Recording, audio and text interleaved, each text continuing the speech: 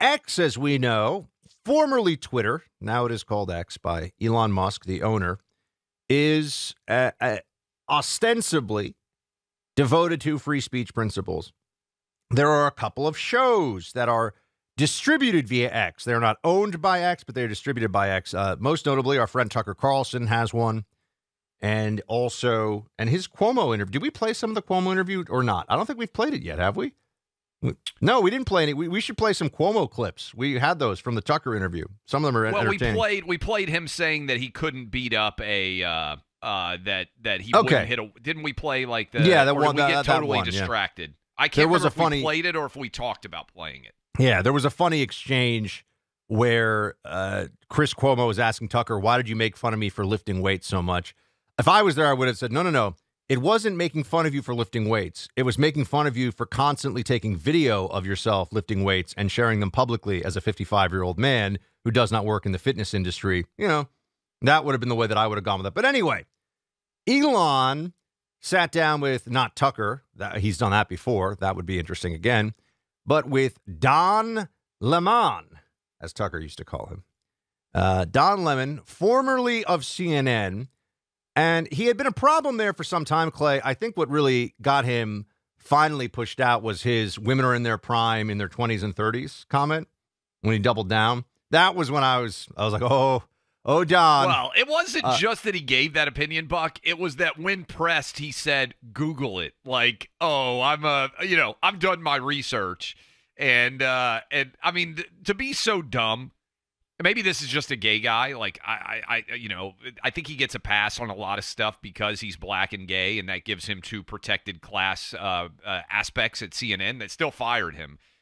But to do your research for a segment, to sit down in front of Google and type in "when are women in their prime" and then on Google, and then do a search, and then anybody who questioned your opinion just be like, "Google it." Is next maybe the dumbest, most ridiculous thing that anyone has said on CNN. I think they canceled the morning show too, by the way. And there's been a lot of ridiculous things, but for a host to say on CNN. So Elon sat down with Don Lemon at his request, and here is how. So this is cut 7. How some of the exchange it devolved. It got a little testy. Play it. Hate speech on the platform is up.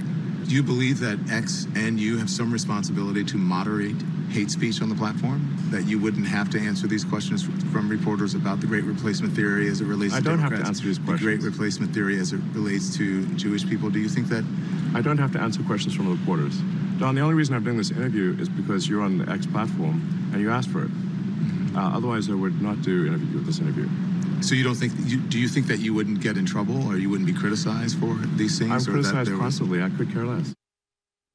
I mean, this is the same guy we're talking about in the last hour, whose company that he built from the ground up is putting the biggest rockets in space ever and is advancing space travel in a way that could change the future of humanity. He's sitting down with Don Lemon, who Trump memorably on Twitter, now X, formerly Twitter, said was the, quote, dumbest man on television. Do you remember that tweet, Clay? Oh, yeah. Don Lemon, the dumbest man on television, sits down with Elon Musk and immediately launches into, but what about hate speech? I think increasingly the answer to this has to be, I appreciate Elon's just like, shut up, leave me alone. Like, you asked me to sit here and now you're annoying me. I get that. But also, I think you have to just say, no, we actually can't moderate hate speech because the left has made it so that hate speech is everything that they don't like. And we know they've abused this beyond any reason or rationale. So no, actually, we're just going to allow people, if you don't break the law, you're allowed to use the platform.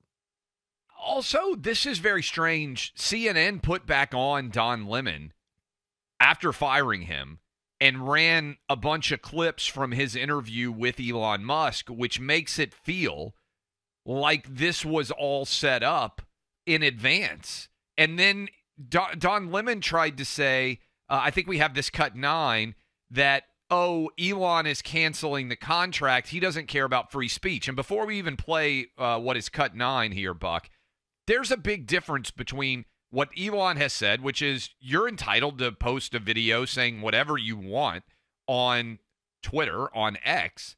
There is no obligation for me to pay, that means Elon, me to pay you to share your opinions.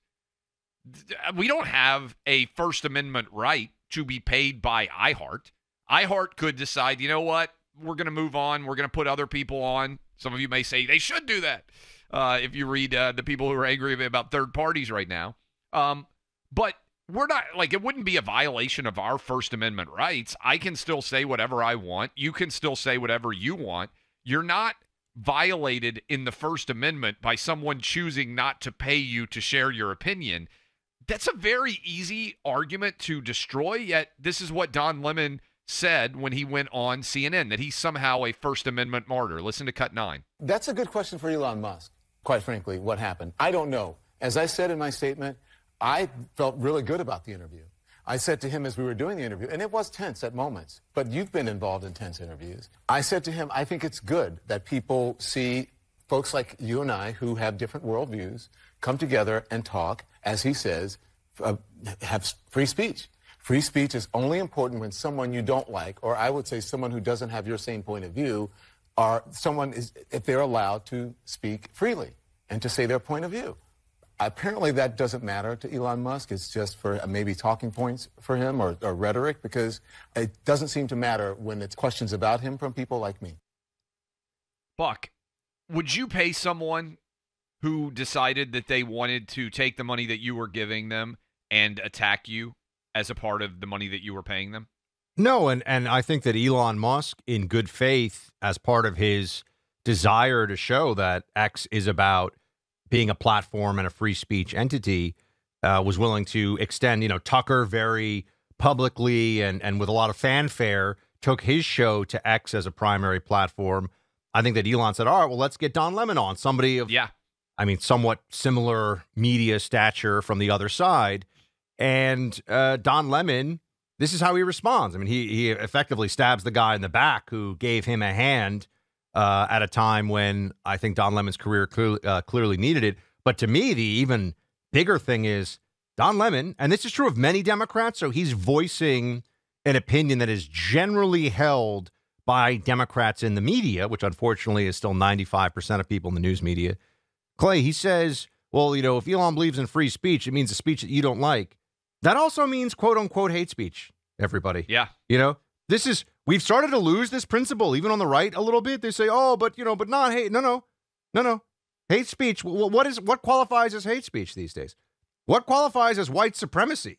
I mean, if you look at some of the diversity and inclusion training that someone like Chris Rufo has been able to find and distribute, there are places that say white supremacy is demanding that people arrive on time for things. Yeah.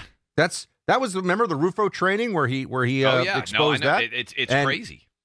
So no, we can't allow people to say, no hate speech. Well, we have to, you're going to have to look, I understand it's a private platform. So yes, Elon can make these kinds of distinctions, but for these distinctions to be meaningful at all, you'd have to very narrowly tailor what would define true hate speech that they would then remove from the platform in some way. But there is really an argument to be made. I mean, ask a free speech absolutist, ask somebody who really believes in the First Amendment.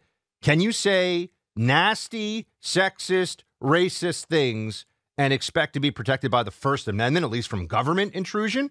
So true free speech? The answer is yes. Yeah. I mean, I'm a free speech absolutist. I think you should be able to say anything. It doesn't mean there aren't consequences for what you say, but it doesn't mean that you should be paid to say it. That's a very big difference, and a lot of people don't seem to understand that. We have a lot of writers at Outkick. We have hired a lot of them to share their opinions.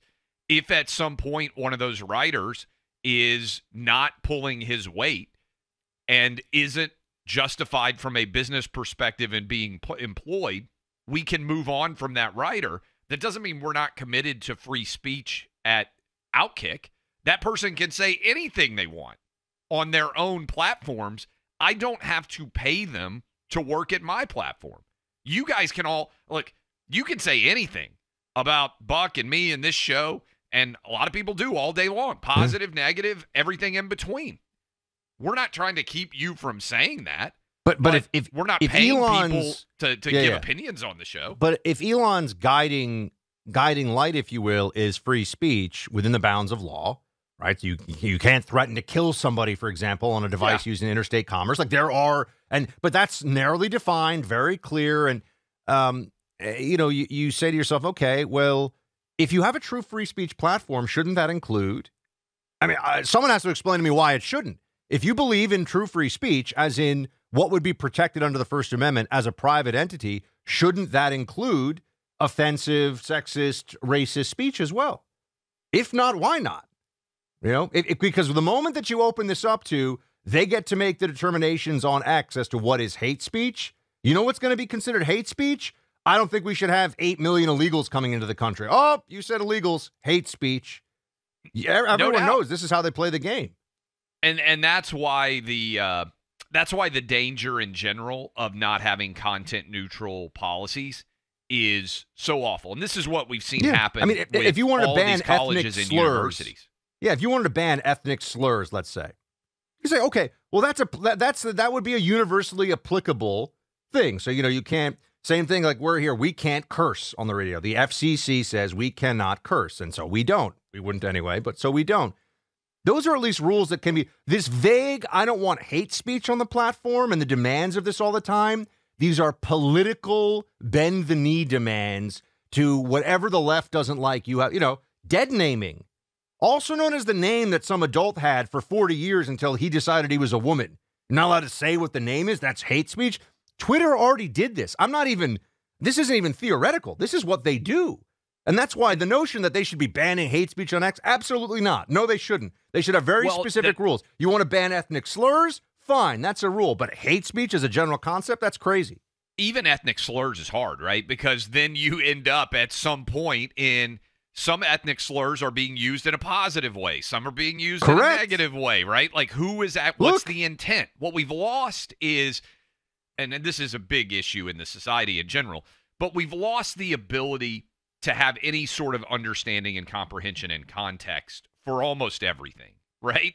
And so when you end up with bright line rules, people fall apart. And look, I don't even think there should be FCC rules on this show. Like I think it's very antiquated. I think it's government. I think it's government intrusion and it's nonsense. But that's a whole other thing. Yeah. So there's that. Just kidding, FCC. Buying a house is a big deal. So much of the stress is reduced when you work with a mortgage company that listens and works hard on your behalf with a sense of urgency. That's American Financing, a family-owned mortgage company that's been around for 25 years. Right now, they're saving homeowners an average of $854 a month by tapping into their home's equity to pay off high-interest debt. With mortgage rates now in the fives, much lower than they've been in some time, this is a really good time to take a look at this.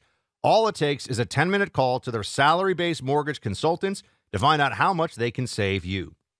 Call today. They never charge any upfront fees, and you may be able to delay 2 mortgage payments. American Financing at 800-777-8109. That phone number is 800-777-8109, or visit AmericanFinancing.net. That's AmericanFinancing.net.